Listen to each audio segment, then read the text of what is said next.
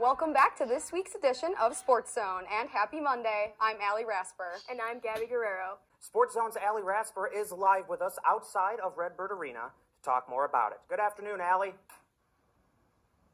I'm standing right outside of Redbird Arena, where yesterday afternoon ISU women's basketball took on Southern Illinois University, which resulted in a win of 66-56.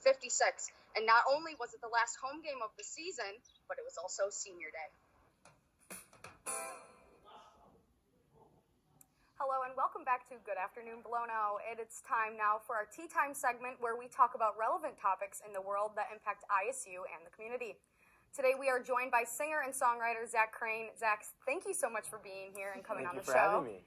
Let's get right into the first topic. And you guys had the Uptown Covered in Chocolate event last night. I actually did stop by and got to see all of this great stuff in action. How long have you guys been participating in that event? As long as the event has been around. Okay. And forgive me, I think it's about 5 years. Okay. It's just gone really well, so we kept doing it. We always are trying to come up with new fun things to do in Uptown and introduce people to what's going on. Welcome back to Sports Zone. The women's basketball team has been in preparation for their home opener of the season. That is tomorrow night against Truman State.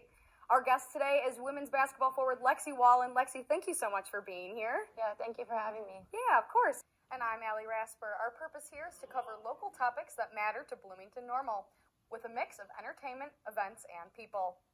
Coming up on today's show, ready to laugh? We will check in with Ibad's Comedy Club to see what's trending.